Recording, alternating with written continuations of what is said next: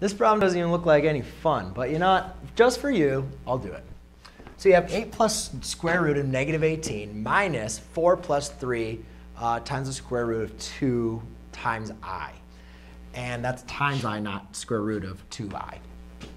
All right, so ladies and gentlemen, when solving, when adding and subtracting complex numbers, the first thing we need to do is have them in common terms. But actually, even before I do that, I want to make sure when I'm subtracting, one thing I'm going to do is I'm going to get rid of these parentheses. And to do that, I'm going to make sure I distribute that negative sign, right? Because when this says this subtract from this, you're subtracting both of these terms. You're not just subtracting the 4. You're also subtracting your 3 times square root of 2 times I. So what I'm going to do is I'm going to rewrite this as 8 plus square root of negative 18 minus 4 minus 3 square root of 2 times I. Now the next thing is we need to combine like terms, right? I know I have my numbers. Those are like terms. But I have a square root of negative 18 and a negative 3 times square root of 2I. Well, I can't add a square root of a negative 18 and a square root of 2 because they're not like terms. So what I'm going to do is I am going to rewrite the square root of negative 18 as a complex number.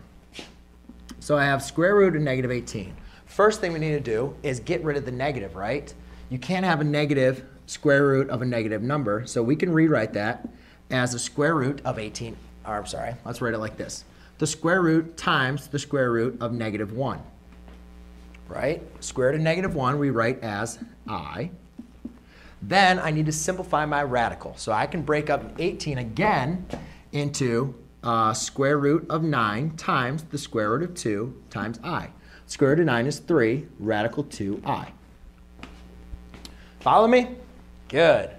So now what I can do is I can combine my like terms. So I have 8 minus 4 plus negative 18I is now set up to 3 plus square root of 2I minus 3 square root of 2I.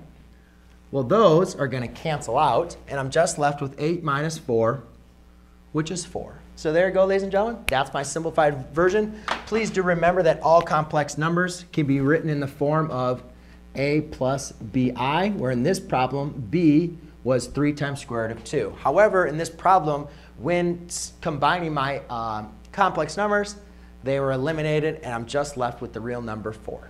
There you go. Hope you enjoyed.